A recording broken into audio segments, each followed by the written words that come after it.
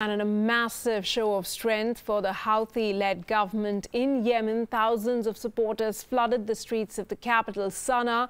A Saudi-led coalition is fighting to prevent the Houthis and forces loyal to former President Saleh from taking full control of Yemen. Here's a report. The biggest demonstration in Yemen since 2011 in support of the Houthi-led bloc that controls the capital, Sanaa. Thousands in the capital took to the street backing the governing council set up by the Houthi movement and former President Ali Abdullah Saleh. الجماهير تقف مع المجلس السياسي الأعلى وداعمة له من الناحية السياسية والجماهيرية والحزبية.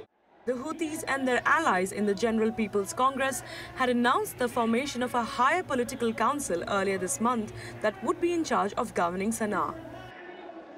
People have denounced the Saudi-backed exiled government of President Mansour Hadi after peace talks failed to end a 16-month civil war in the country. The international recognized government of President Hadi is battling the Iran-allied Houthis in a bitter civil conflict. The war has killed more than 6,500 people and displaced more than 2.5 million. Bureau Report, WION.